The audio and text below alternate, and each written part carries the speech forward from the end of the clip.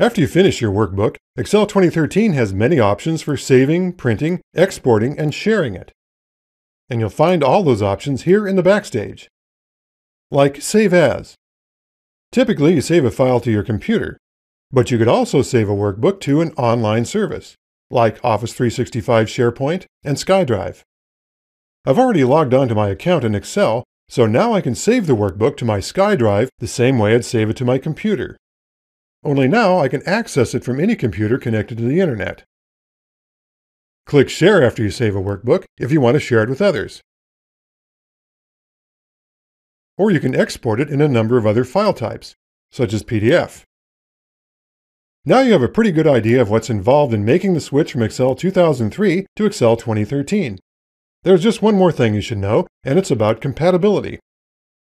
In the second video, we converted an Excel 2003 XLS file to the new XLSX format. The two formats are different, but in most cases you'll only run into a problem when you want to share your workbook with someone who uses Excel 2003. If that's the case, you have two options. The first option is to save the file in the older XLS format. Here's how to do that. First, in Excel 2013, go to the Backstage. With Info selected here, click Check for Issues, and then run the Compatibility Checker. The Compatibility Checker checks to see if there will be any problems when saving in the older format. Take a look at the results, and modify the workbook if you feel that's necessary. Finally, click Save As. Choose a location, and then in the Save As dialog box, change the Save As type to Excel 97 to 2003. Now the person you're sharing the file with can open the workbook in the older version of Excel.